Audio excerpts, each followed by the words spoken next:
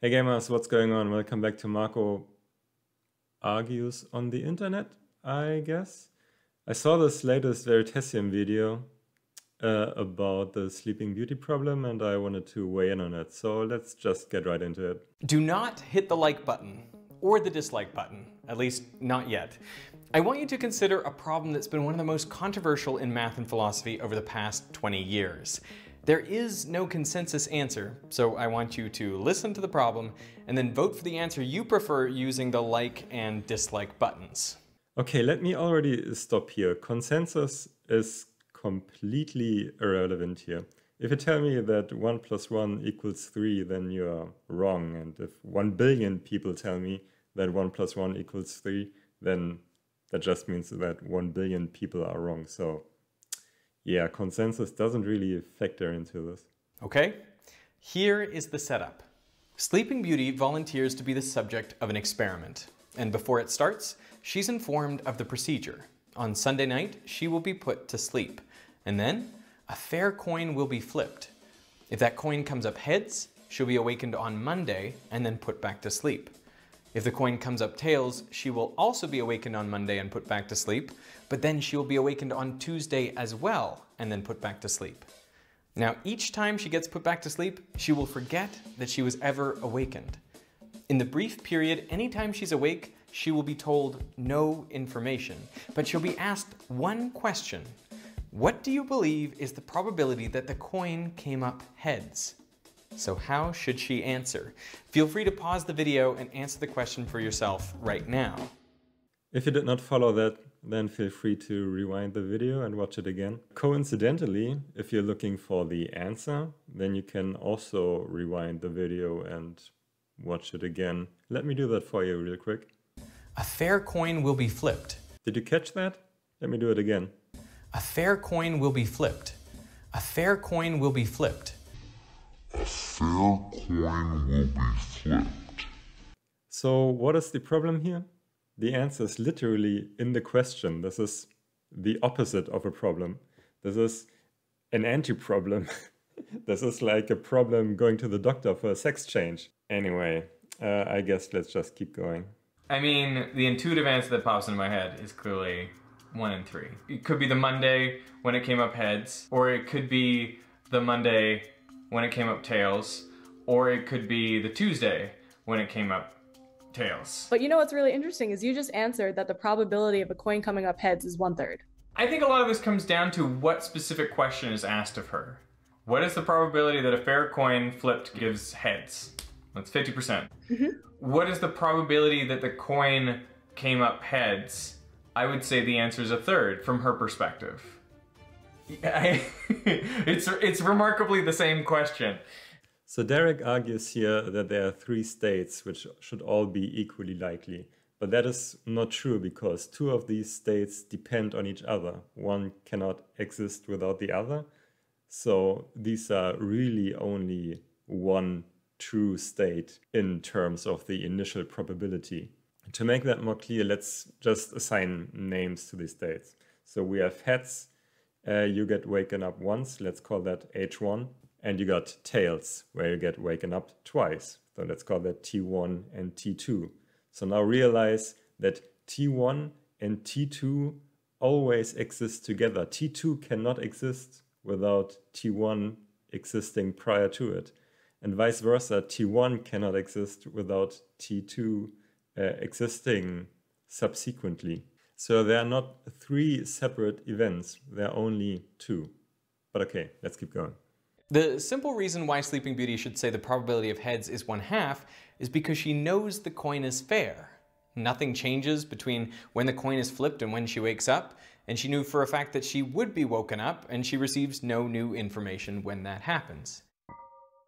Imagine that instead of flipping the coin after she's asleep, the experimenters flip the coin first and ask her immediately, "What's the probability that the coin came up heads?" Well, she would certainly say 1/2. So why should anything change after she goes to sleep and wakes up? This is known as the halfer position. But there is another way to look at it. Others would argue that something does change when she's awakened. I mean, it seems like she gets no new information. There are no calendars, no one tells her anything, and she knew that she would be woken up, but she actually learns something important. She learns that she's gone from existing in a reality where there are two possible states, the coin came up either heads or tails, to existing in a reality where there are three possible states, Monday heads, Monday tails, or Tuesday tails, and therefore she should assign equal probability to each of these three outcomes where heads only occurred in one. This is exactly what I was saying. There are not three states, there are only two states. But tails is split up into two substates, but these two substates are not equivalent to the one head state or the overall tail state. So the probability that the coin came up heads is 1/3. No, it's not. Let's just change the question slightly. Let's ask, what is the probability of you currently being in the process of being waken up 2 times? It's clearly a half, isn't it? Because being waken up the second time is dependent on waking up the first time. They're not independent, so they share the same probability.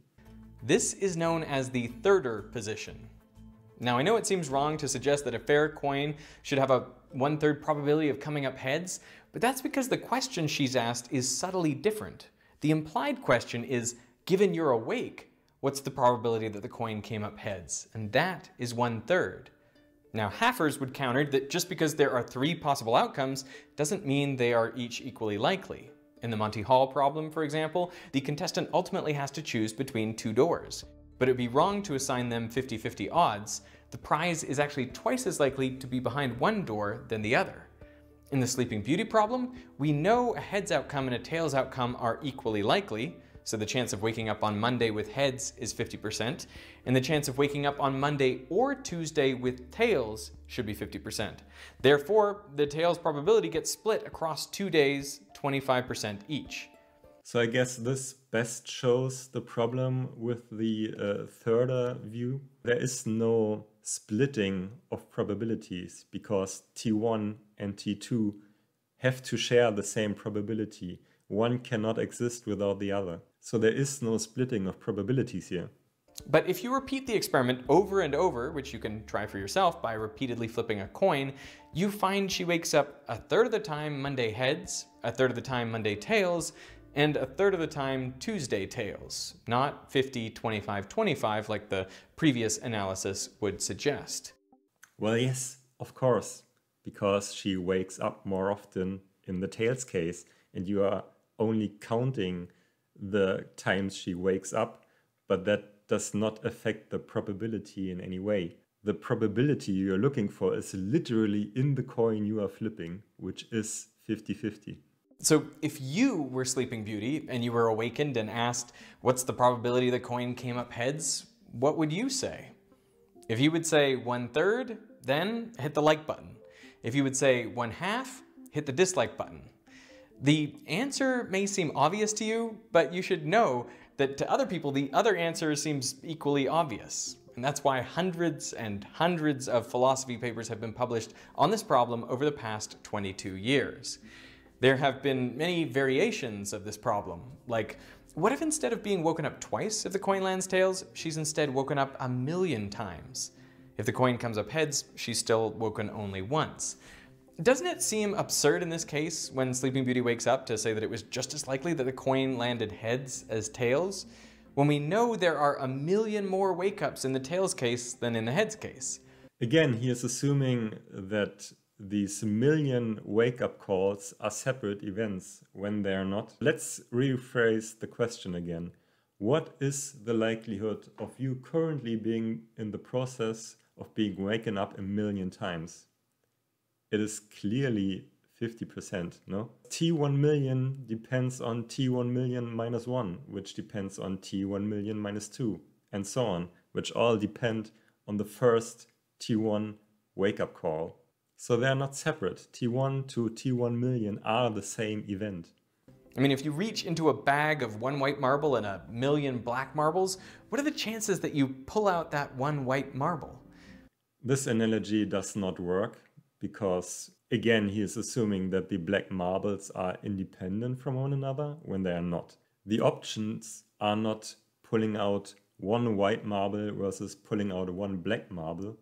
It is pulling out the one white marble or all the black marbles. You cannot pick up a single black marble because when you pick up the first black marble, then the rest just falls out with it.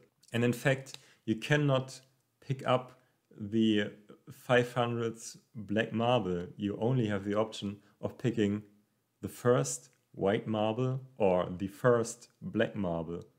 And after you pick up the first black marble, there will be however many other black marbles following it. You have no choice. Once you picked up the first black marble, there suddenly will be many, many more black marbles.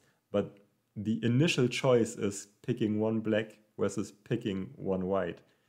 You cannot pick black marble 500. It just doesn't work. I was pretty convinced by this, and I considered myself a thirder. But this same argument is used to convince people that we're living in a simulation. The thinking goes that our computing technology has improved so dramatically, even over just the last 40 years, that we can imagine a time in the not too distant future when we can create a completely realistic simulation of our world. And once that occurs, it should be trivial to make unlimited copies of that simulation. And then if you were to ask someone if they're living in a simulation, they would have to admit that they probably are, because there are many more instances of that existence than the one true external reality. But how do we know that this hasn't happened already and that we're living inside a simulation? I mean, if it can happen, then it probably has happened and we are living in a simulation. This seems like the logical conclusion of the thirder worldview. Now, I personally don't buy that I'm living in a simulation, and I think most people don't buy it, but maybe that's just illogical bias. But there's another thought experiment that makes me seriously reconsider the thirder position. Let's say there's a soccer game between a really great team like Brazil and a less world-dominating team like Canada. So the odds are 80-20 in Brazil's favor. Now a researcher is going to put you to sleep before the game starts.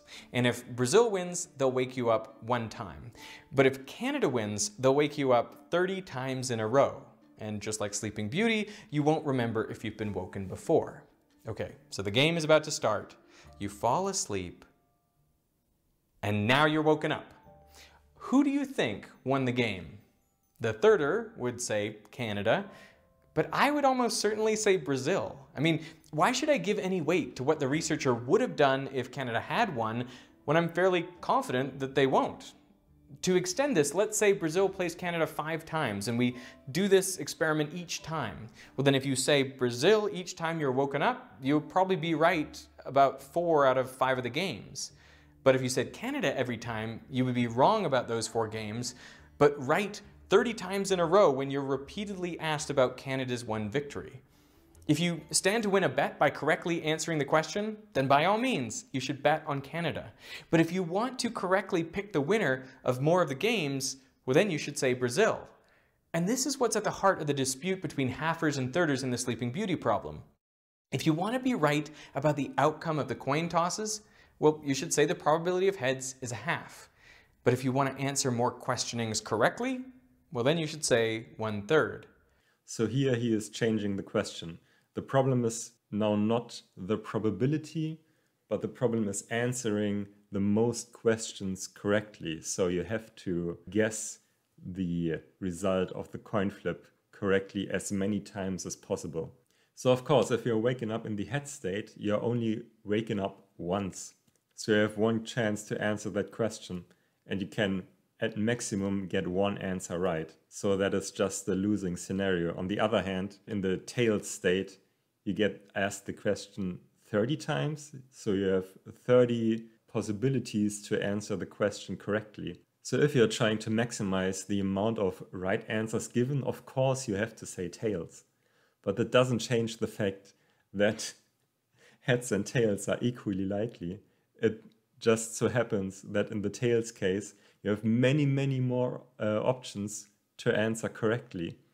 So your options are either give a correct answer 30 times or 1 time.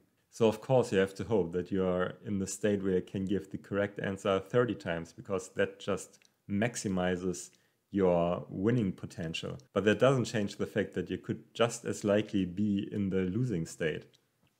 I want to leave you with one last thought experiment. Imagine that you know for a fact that before our universe began, there was a coin flip. And if it came up heads, only a single universe would be created. But if it came up tails, a quasi-infinite multiverse would be created. And in each of those multiverse universes, you'd find every possible variation of Earth and the people on it. In some versions, there would be no Earth. Now, you becoming conscious is just like Sleeping Beauty waking up. There's no way to tell if you're in that single universe or in one of the multiverse universes, but you know there are a lot more of them. So would you think that you're for sure in the multiverse? Or are the chances 50-50?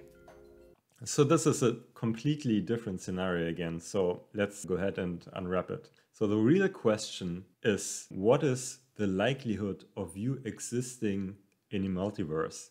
Which is different from what are the odds of a multiverse existing versus one universe existing. Of course, your chances of existing are much more likely in a multiverse. So does your existence retroactively change the probabilities of the initial coin?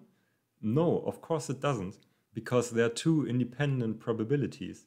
To make that more clear, let's change the setup a little. Let's say when the result is heads, then a universe is created where no life is possible. And when tails comes up, then the universe is created that we are currently residing in.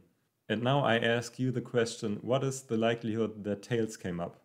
Well, of course, it is 100%, because we exist in this universe. So tails must have come up for me to ask this question in the first place. But that doesn't change the fact that the initial coin toss was a 50-50 chance. It just means that we necessarily now exist in a universe where tails came up initially. And I think that's kind of the crux of the problem, that you are asking for a past probability, which doesn't really make sense because the thing in question already happened. With probability, you are trying to predict the future, like what are the chances of A happening opposed to B happening. But when you are in that future, then you already know which one of both happened. So that might be a philosophical question. If you're thinking, okay, we're living in a deterministic universe, then B was always bound to happen. So it was always 100%. It only seemed like 50-50 when we are in the past because we had no knowledge of the future. But now that we are living in that future, we know that this past probability was actually 0% for A, 100% for B, because that is what happened and that was always meant to happen. But that's a completely different question. So asking you the question, what is the probability of this universe supporting life, is pointless. Because of course it does, because we have to exist for me to ask this question in the first place. That doesn't change the fact that the initial coin toss was a 50-50 chance. There was just as likely that we don't exist as it is likely that we exist. It just so happened that tails came up. So yeah, that's all I have to say about that. See ya.